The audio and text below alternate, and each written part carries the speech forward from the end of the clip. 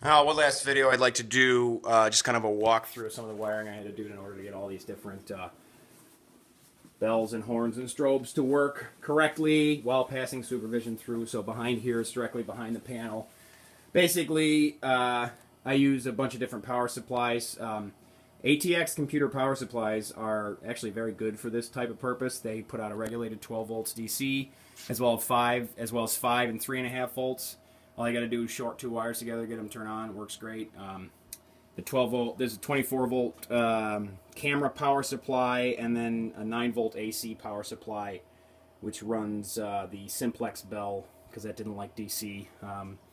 And basically everything is just wired up and cross-connected through here. These relays are what actually do the actuation of the different notification appliances, as well as everything's patched through here and labeled. Even though it looks like a mess, I really have a chance to clean it up. So essentially everything's labeled so I can figure it out if I need to.